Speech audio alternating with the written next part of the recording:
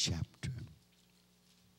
I'm glad to hear Bibles turning, because I said to my deacon yesterday, computers is all right, but you know, a computer carry a lot of mess in it. It ain't the Bible. Y'all miss that. I said the computers, you can hit some buttons and got all kind of mess there on computers. I know it's the up-to-date thing, but I said the Bible, I think, is meant for the church. Yeah, you can use it for home study, but I just love to see them pages turning. Is that all right that I didn't hurt nobody feeling it? All right, amen. The 9th chapter of St. Luke, starting at the 57th verse.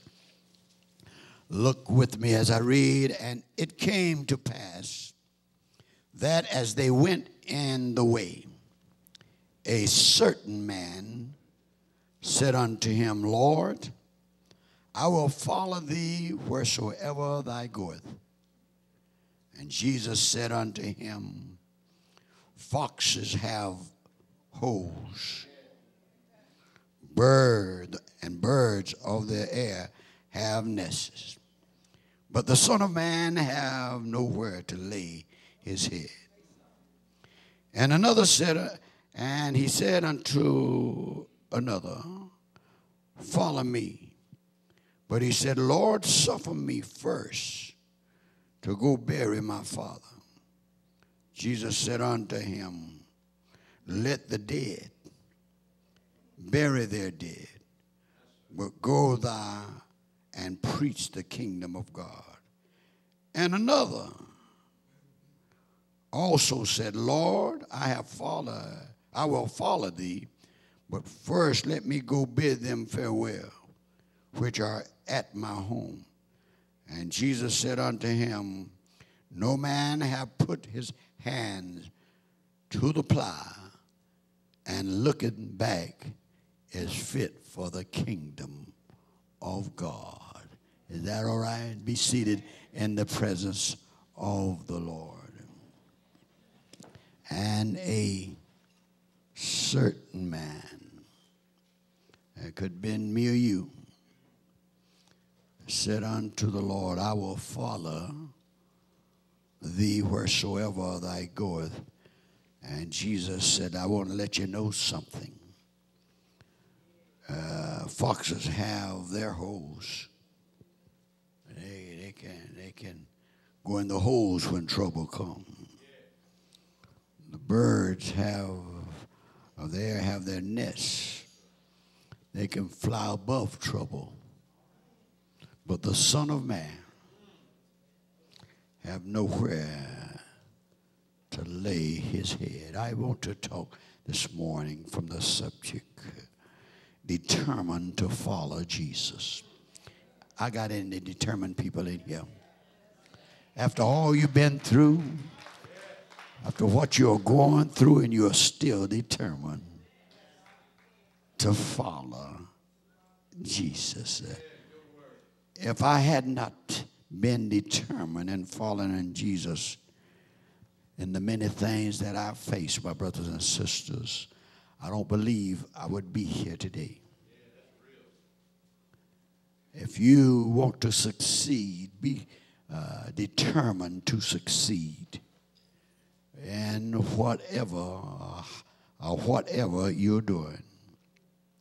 In order to get an education, you got to be determined to succeed in getting an education. Same thing if you are determined in getting a home, a car, you got to be determined enough to do what it takes to get what you need. Determined. Things is not going to just walk and be placed in your hands all the time. Look at somebody, tell them handouts is gone. Yeah, handout, you know. Put that hand back in, hands out, they're all gone. If you want to be happy, you got to determine that I'm going to be happy. I'm not going to let this day pass by that I don't smile at somebody. And I'm not going to fake it. I'm going to be happy about something. Might not be what you like I'm happy about, but I'm going to be happy about something. I'm just a happy. And I do believe if people would be determined to be happy and be determined to put a smile on their face from their lips, I do believe life would be more better for them. Don't you hate to see somebody coming in all frowned up? No. Y'all like to see somebody on the job, and so you can ask them what's wrong, right? What's going on. But I'm determined, even if I'm broke, act like I got some money. Even things not right in my home, I'm not going to walk around acting like I'm a lady. I'm determined that sooner or later I'm going to get it right. And we can get it right if we are determined to get it right. If we are following somebody else besides God, you're following the wrong person.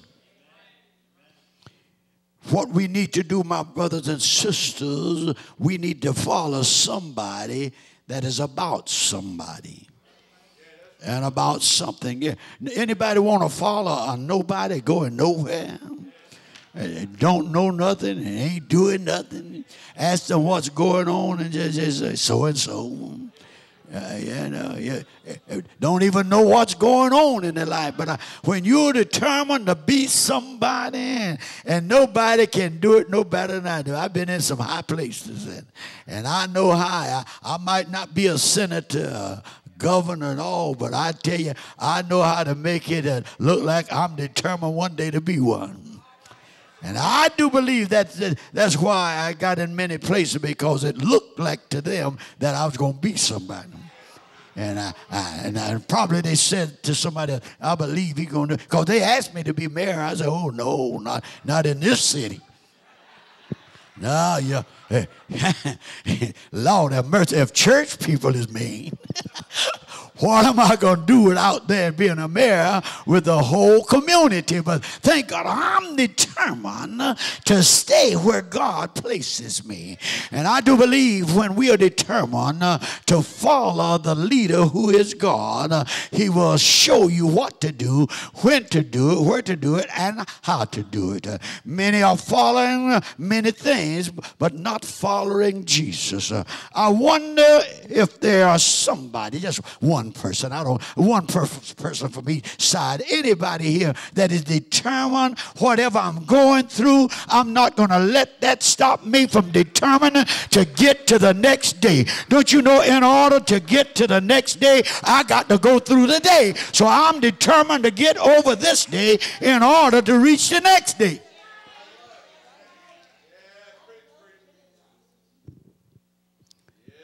In our text, and I love the way Jesus put it. Jesus said, a certain man came to him. And this could be me or you. You went to a lot of people and said, if you need me, call me. And you see their name on the telephone, you don't answer. I hate they put that ID call on there. But I just pick up the phone and say, hello. My wife look it over and see, and y'all do too now. Yes, you do. And if you don't want to talk, you're going to determine who you're going to talk to or not talk to. Am I talking right? But Jesus said, he said unto Jesus, Lord, unto the Lord, I will follow you wherever you go. That's a big statement. Man, now, I don't see. Yeah, don't y'all follow me everywhere I go.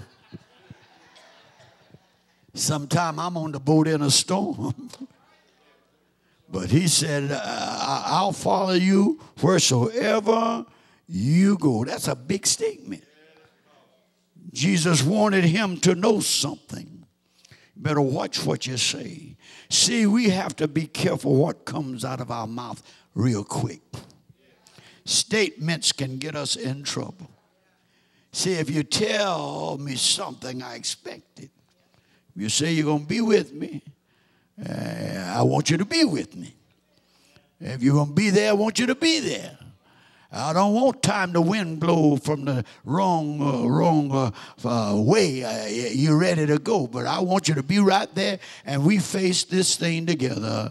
But my brothers and sisters, Jesus wanted him to know the situation you're getting in when you come on my side. Some of us would have never thought you would meet people that would be so evil.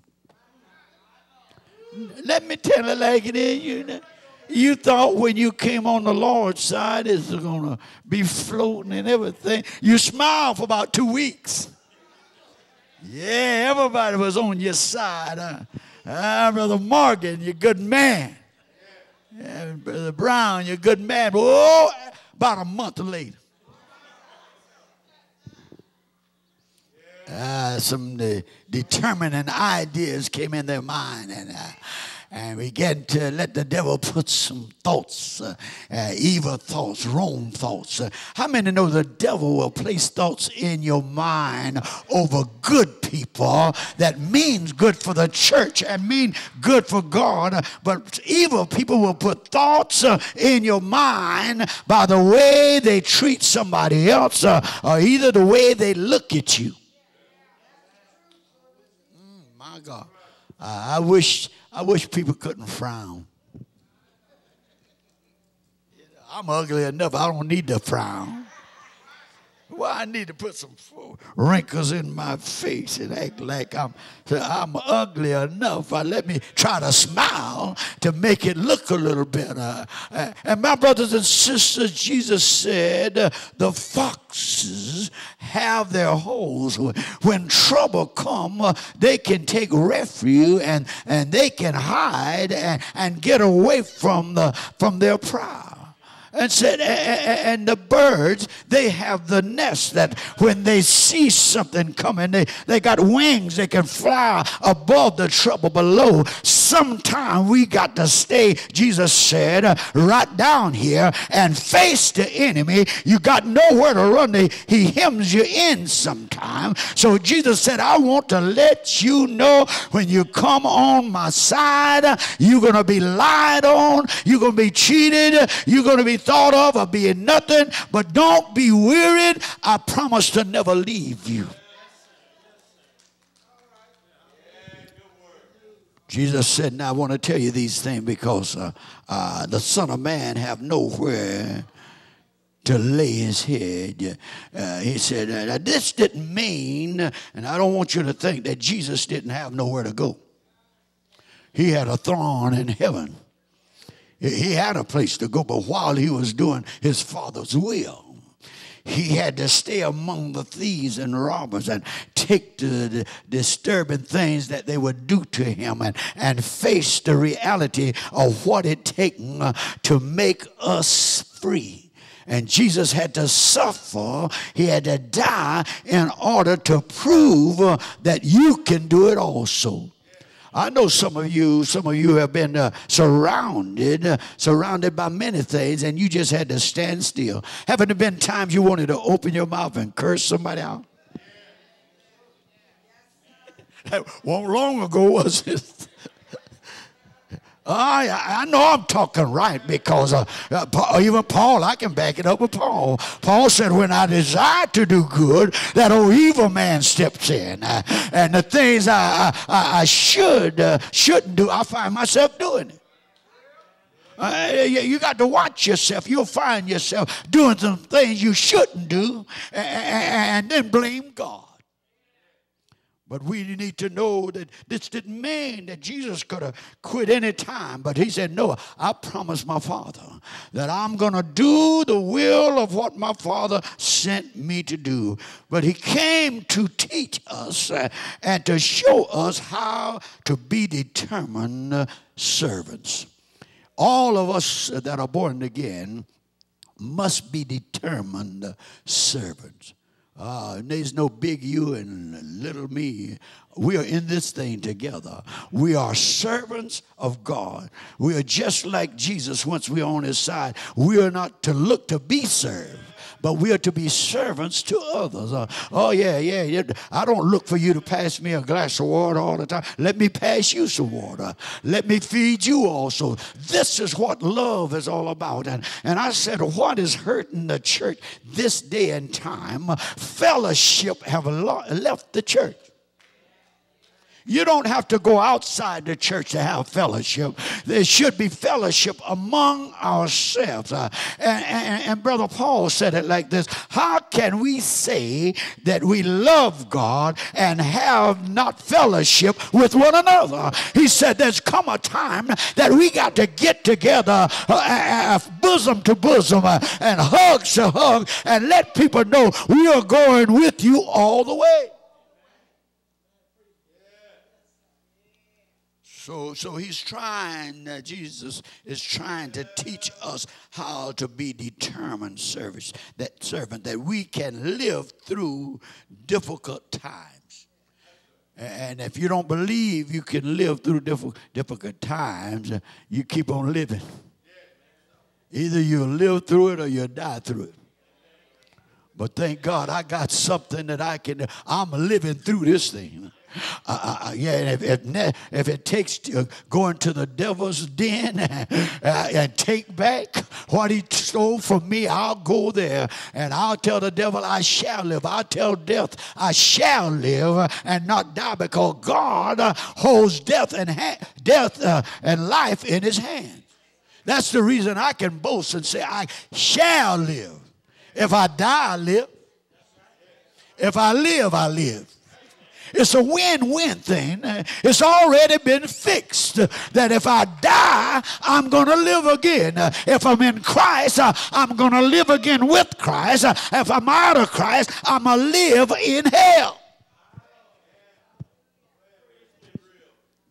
There will come a time when doors will be closed in our face, when people will turn their backs, when they would think evil is good. They would think if they kill you, they're doing you a favor. How many know you can be killed by words? By disappointment. There'll be times when you wonder, is there any word from the Lord? Things get so difficult and you're tied in sickness and problems and things are not going that way, and you're praying and you're hearing the gospel and something is not sinking down, and you're wondering within your mind, Lord, is there a word for me? I know somebody say they got this, but I need something deeper. All you got to do is stand still and be determined to follow what Jesus said.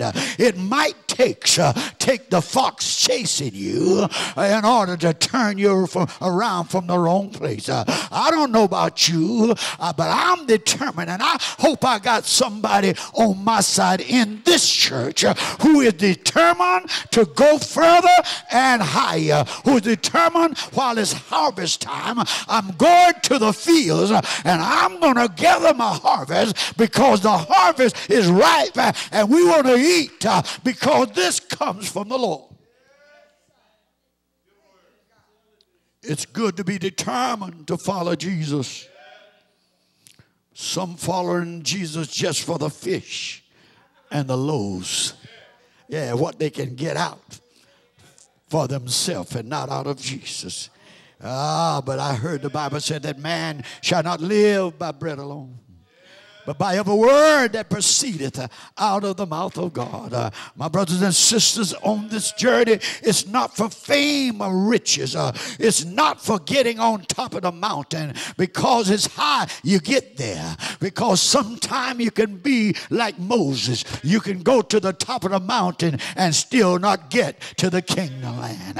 God said, I'm going to take you up and let you see Canaan, but you can't get there because you've done some things, and now now you can't cross over. Oh, but my God, if you determine to face reality as it is, if you're willing and determined that I got to cry on this journey, I got to suffer on this journey, I got to be put out of my house, my car possessed, my house possessed, I got to be determined not to stop there, because what I had is gone, but I got another day before me.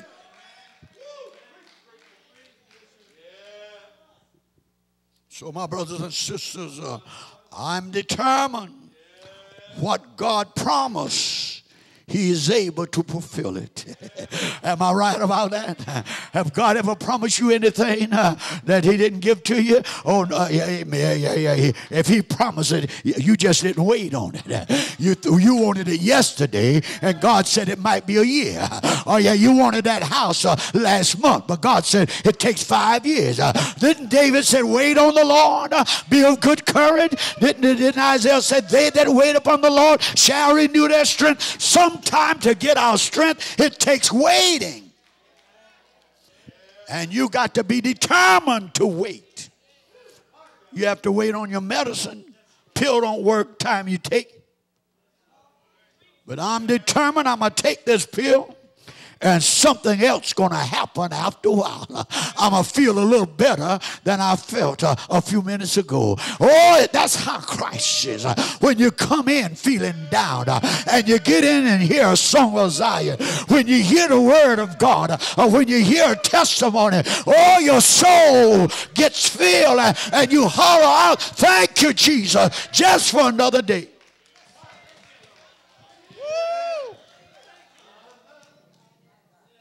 Determined that God's going to be my leader, and where He leads me, I'm going to follow. Thank God He led me and is leading me in the green pastures, because He's telling me it's harvest time. Son, whatever you want. The fields are ripe now. Yeah, summer is gone. Winter coming on. But the fields are ripe. Get your gleaners. Tell the gleaners, get their bags. We are going in the field, and we're going to gather what we need to get over. Somebody ought to shout glory. I'm determined to let Him lead me beside the still water. I'm determined to let Him lead me in the path of righteousness, because His rod and His staff shall comfort me. I don't have to worry about the devil when Jesus has surrounded me with protection. I'm glad His goodness and mercy is going to follow me all the days of my life, and I will dwell in the house of the Lord. For if I'm determined, because His anointing anointed my head, and that all made my cup runneth over. Have you ever been just so happy you didn't know how crazy you was getting? You didn't know you was doing what you was doing, and somebody looking around, but that anointing, it went to running all down from the top of your head to the sole of your feet. You said you weren't going to tell nobody, but you just couldn't keep it to yourself, because people don't know like you know what the Lord have done.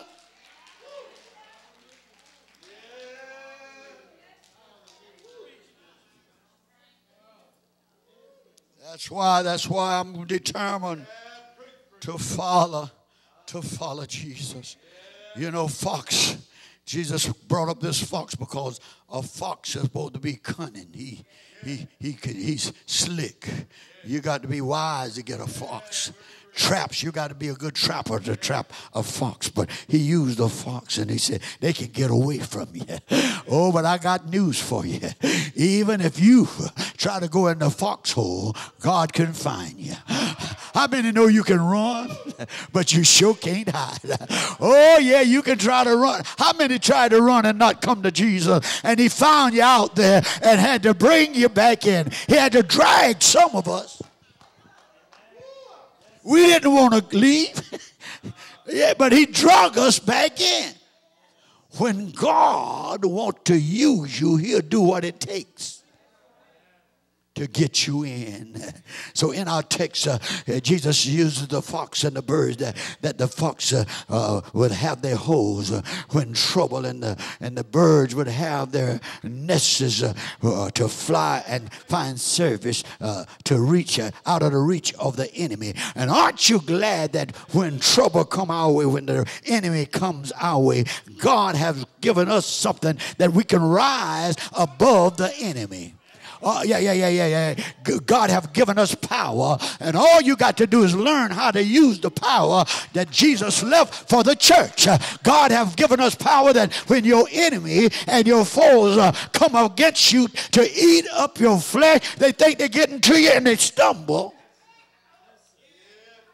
and fall. And David said, though an host encamp round and about me, he said, I'm not worried, because I'm determined the God that I serve, he's able to bring me out. And I'll be like Shadrach, Meshach, and Abednego. And if he doesn't bring me out, it's not because he can't bring me out. He just want to carry me through something. It's not punishment. It's for lifting me up to higher heights. How many know God have to carry you low in order to bring you up sometime? So when trouble comes your way, God have given you wings, anointed wings through prayer. You can pray and be lifted up above. That's what's trying to close you in. The devil want to close you in and make you think that nobody is on your side.